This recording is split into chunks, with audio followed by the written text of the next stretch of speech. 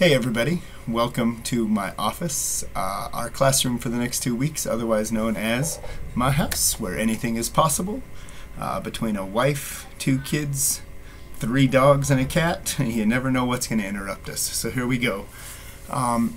It's some pretty crazy times we're living in, as I'm sure most of you hopefully have heard. Our president has declared us in a state of national emergency, and shortly after that, our governor and the director of the Utah State Board of Education came out and said that they would like us to suspend school for the next 2 weeks, moving to an online model of learning to decrease the social interactions there with mass numbers of people. It's an adventure. It's going to be new to all of us. So this does mean that the school is what's on a soft shutdown. We as teachers are allowed to go in there for things that we need, and if there are packets and such that we need you guys to get, you will be able to go in there and get those as well. We're just avoiding having large groups of people there. Any students with IEPs or any other meetings like that should be expecting to hear from our SPED department. Other than that, we're going to move our learning online and go from there. So what's it going to look like going forward then? Boom! You guys see that?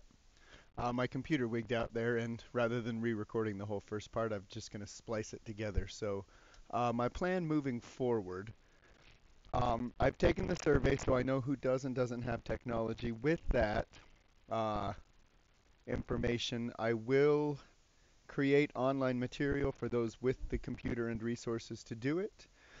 For those without the computer and resources to do it, I will create a packet that you can either pick up from the school once I let you know it's there, or we can find another way to get it to you. Um, Now, my basic plans for the week, let me just give you a breakdown. This is not exact, subject to change depending on how things work out. So, literacy class, listen up. Over the next couple of weeks, I expect you to read a book, and you're going to do a book report on that. I will give you more information for that in the future, but just know that that's going to be a thing. I will give you a couple of reading comprehension stories, probably 2 per week. They're just little half sheet things with a couple of questions to answer to get your mind reading and thinking. Spelling, we're going to go ahead and put on hold until we get back. You do have the lists. They are online still on my website. Feel free to continue studying those. I expect you all to get 100%. We will do a writing assignment, 1 per week. We will type those into Utah Compose. Those without a computer will just have to handwrite it into the packet. And then grammar, there will be no official homework for it. But if you're viewing this on my website where I embedded it, then if you look down below, there's a link to some grammar games. Feel free to play those just to kind of, keep you up on what a noun, adjective, verb, etc. is. Math class, your turn. We just barely introduced the new chapter on Friday. We're moving into metric measurement. King Henry danced uniquely down Central Maine. This chapter is only 6 lessons long. So over the next 2 weeks, my plan is that we complete this chapter to review and test it when we get back. We'll see how that goes. Um, I will create video tutorials, a video teaching each of those lessons. Um, and then the students will be able to view those videos and do the assignments at their own pace. I will have the first video out on Tuesday, and then I'll try to have all 6 of them done by Friday, so the students can just work at whatever speed they want, having all 6 of them done by the end of the 2 weeks. Those that are working online, I will try to create an online form for them to fill out. If that doesn't work, I can send out a PDF of the assignment, and they can fill it out and then snap a picture and send it to me. Or for those working out of the packet and you can't look at the online materials, I will give you a packet which has a reteaching with it. You'll just have a little bit more to work through with that. Um, I'm working on setting up a program called Get More Math. I actually learned about this at the technology conference I was at last week. I have a free trial of it from now until July of 2021, so I'm going to get the kids set up on that, hopefully. I haven't yet though, and I've not used it before, so we'll see how that works. And then I have also put some math fact practice games linked down below as well, so check those out. Science, I am currently teaching Miss Forsyth's class, Weather. So my homeroom, you're going to have to look to Miss Bulkley to see what she expects of you for science. Um, right before we left, we did a bunch of experiments answering the question, is air there? I'm going to refilm a video of those experiments as a review for the kids who were there, or as a teaching for those who weren't. And then for this first week of science, I expect a writing for that as far as answering that question, is air there? And using those 4 experiments and those four details that we gathered from that as your proof and examples within the writing. More details on that will come. And then I will put together what I want for the following week and get back with you with more information on that. As far as accountability goes, we are expecting, or we are expected as the teachers, to be holding the students accountable. There will be grades that they wish us to enter into gradebook. The whole goal of this is that come the end of this 2 weeks, everything goes as planned. We'll be back in school as normal, and this will count as school, so we will not have to make these 2 weeks up. So please make sure your kiddos are doing the work and turning it in. I will be putting it into the grade book and they will be held accountable for it.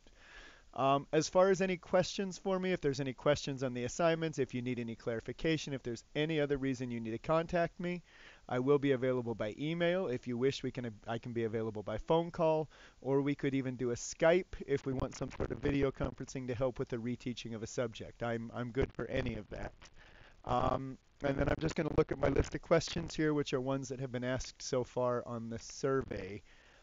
Do we need more than one computer if we have multiple kids at the school? The answer to that is no. The way I'm going to be working things, at least, is there's not any specific time that the kids need to be online. So if there is a specific time for the other students, then they can make sure they have the computer then. It's our goal to not overload the kids. Clearly, we're not going to be expecting, like our literacy block is a 2-hour literacy block. We're not going to be expecting the kids to be doing 10 hours of literacy each week. It is a slimmed down, scaled back version of school, but hopefully we can still get some learning done, still count these as school days, and move on from there. This does answer the question, will school be at the same time? At least as far as my classes are concerned, it's going to be at a work at your own pace, do it when you want, get some done, take a break, go outside, play. Let's see. I had somebody concerned that they're not very good at technology. If you come to find that the technology part of it is too tough, we can just get you a packet. That would work as well if the technology is not working out. Can they use a tablet or do they need a keyboard? I think the on-screen keyboard for the tablets should work for anything that the students are going to need, so they could do it on both keyboard and computer. Somebody was not sure what I meant by camera. I might have us try a program called Flipgrid, which if I do, I'll get more into that. One of the options on Flipgrid is video responses, so the students can talk to me through this video. If the camera is not available for that, and I mean I'm talking usually just like the little webcam like I've got sending this video to you now. If the camera is not available for that, Flipgrid has other ways to respond, so that's not a big deal. It would just allow them to vary it up a little bit and break up the monotony. And then the last question was, are you just checking out the possibilities of doing schoolwork at home, or do we truly need to plan on it? At this point, the government set up a Ready, Set, Go plan. Ready was, we see it coming, we're going to get ready for it. Set, it's closed. We are now in the go phase. School is not going to be in session on Monday as far as the regular school day goes. Please do not bring your kids to school. For the next 2 weeks at least, we will be working in this online environment. I look forward to sharing this adventure with you guys. If you have any questions for me, hit me up the same way. It did it again. I lost audio there. My email, apratt@scholarcharter.org. APRATT @scholarcharter.org. And just let me know. We're in this together. It's going to be even more a team now, the trifecta of teacher, student, and parent. And, let's take it on, take it head on. We can do hard things. Thanks.